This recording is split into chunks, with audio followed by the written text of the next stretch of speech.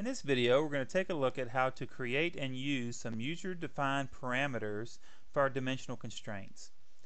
Okay, so I've got a drawing. It's basically a rectangle with a few geometric constraints assigned and two dimensional constraints assigned, kind of like we've done in a previous lesson.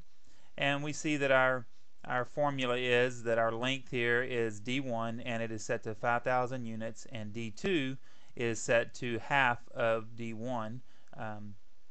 So this length will always be half as the size of this length.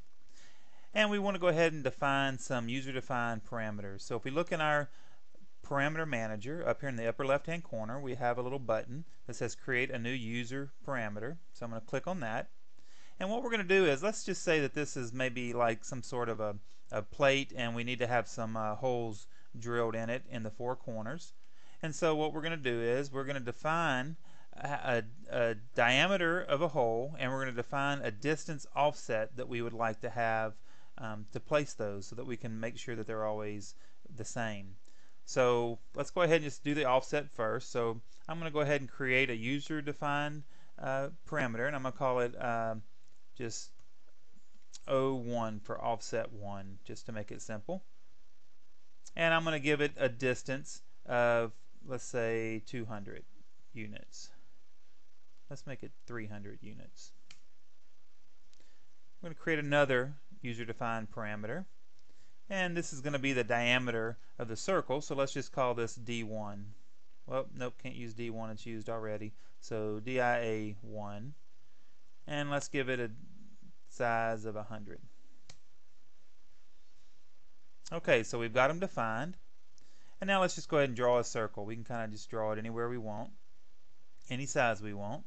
And first of all, I'm going to tell it what size that I want it to be by using my user-defined variable. So I'm going to tell it to do a diameter dimensional constraint.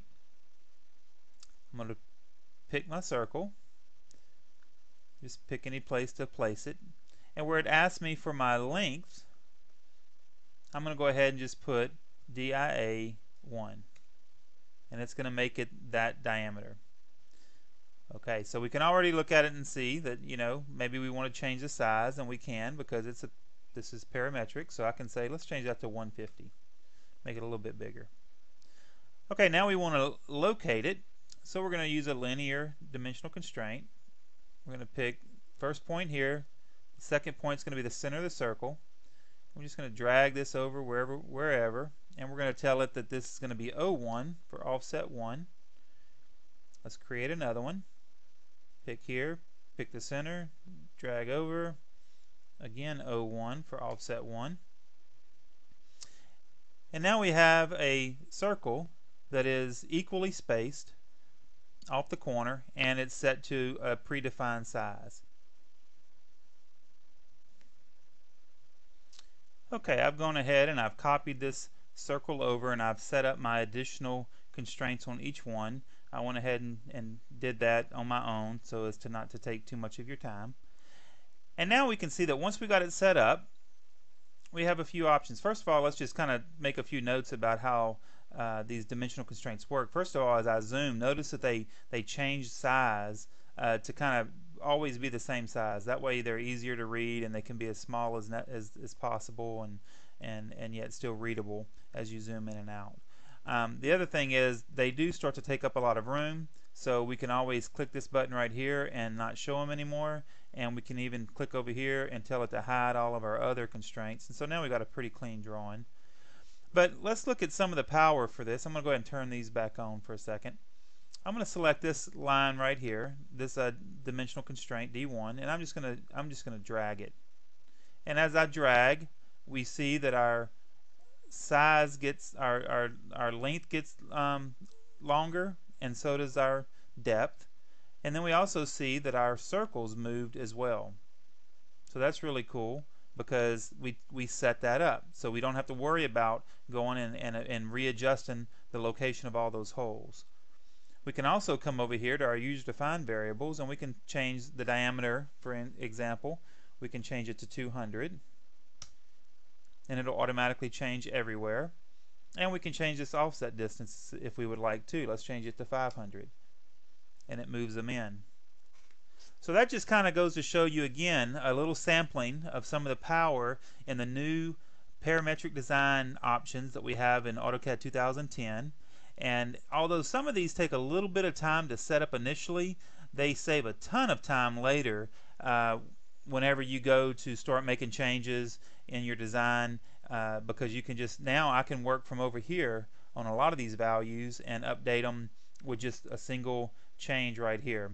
We also see that our additional dimensional constraints are given names here, and we can see what their values are. So you could always come in here, for example, if we wanted for whatever reason to change the distance here, maybe D9 needs to be offset 1 plus 100. And the same thing for D4, offset 1 plus 100.